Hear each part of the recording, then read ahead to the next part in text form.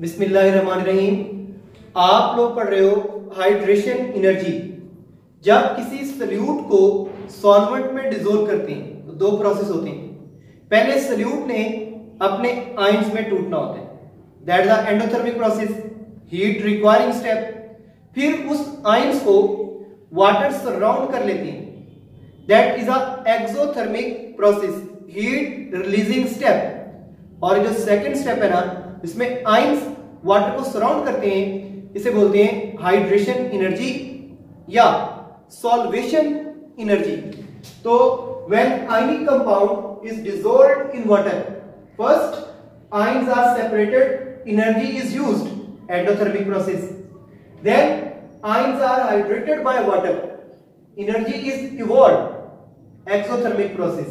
और इसे बोलोगे हाइड्रेशन एनर्जी या सॉल्वेशन एनर्जी। जैसे एग्जांपल ऑफ पोटेशियम आयोडाइड।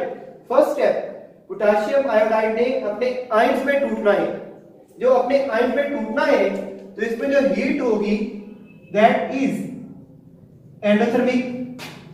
फिर इन्हीं आयंस को वाटर सराउंड कर लेते हैं और ये आयंस एक्वस बन जाते हैं, that is heat releasing step. और यही है हाइड्रेशन एनर्जी या सॉल्वेशन एनर्जी। और ये जिसमें आयनिक सॉलिड अपने आयंस में टूटता है इसे बोलते हैं लैटिस एनर्जी। और lattice energy of ionic compound is greater than molecular solid, lattice energy of molecular solid, क्योंकि मॉलिक्यूलर सॉलिड में वीक इंटरमॉलिक्यूलर फोर्सेस होती हैं और उन वीक फोर्सेस की वजह से, जैसे hydrogen bonding, van der Waals forces, dipole forces, उन वीक फोर्सेस की वजह से आयनिक सॉलिड की लैटिस एनर्जी ज्यादा होगी और मॉलिक्यूलर सॉलिड की लैटिस एनर्जी कम होगी।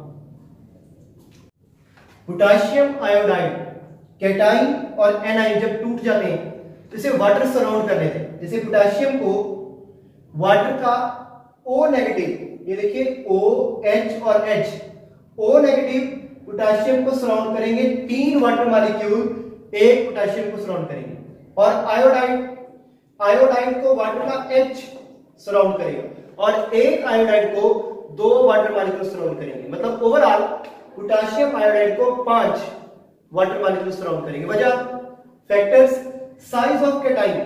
अगर कैटाइन का साइज छोटा होगा ना, साइज छोटा होगा, न्यूक्लियर चार्ज ज्यादा होगा, चार्ज डेंसिटी ज्यादा होगी, और जब चार्ज डेंसिटी ज्यादा होगी तो ज्यादा वाटर मॉलिक्यूल को सराउंड करेगा। और जो एनाइन होता है उसका साइज बड़ा होता है, जब साइज बड़ा होता है तो उसकी चार्ज डेंसिटी कम हो जाती है। क्योंकि चार्ज डेंसिटी कम हो जाती है तो वाटर को सराउंड करने की पावर भी, हाइड्रेशन एनर्जी भी कम हो जाती है। और अगर मोनो की बजाय डाई कैटाइन हो, जैसे पोटेशियम की बजाय अगर कॉपर हो तो कॉपर 3 की बजाय 4 वाटर मॉलिक्यूल को सराउंड करते हैं। और इस तरह जब चार्ज बढ़ता है तो न्यूक्लियर चार्ज बढ़ जाता है। और फिर इनफाइनाइट डाइल्यूशन, सॉल्यूट के अंदर जब सॉल्वेंट डालें तो हीट रिलीज करते हैं और आप इतना सॉल्वेंट डाल दें कि उसकी अल्टीमेटली हीट की एवोल्यूशन बंद हो जाए। लाइक आप इसके अंदर सॉल्वेंट के 800 से 1000 मोल डाल दो तो सॉल्यूट की हीट करने की पावर खत्म हो जाएगी। इस डाइल्यूशन को बोलोगे इनफाइनाइट डाइल्यूशन। जैसे आप 1 गिलास पानी का लें, उसमें 2 चम्मच चीनी का डालें, आपको प्रॉपर शुगर का टेस्ट आएगा। आप उसमें 2 गिलास पानी की और डाल दो, शुगर का टेस्ट कम हो जाएगा। 2 गिलास पानी की और डाल दो, शुगर का टेस्ट और कम हो जाएगा। इतना पानी डाल दो कि शुगर का टेस्ट आना ही बंद हो जाए।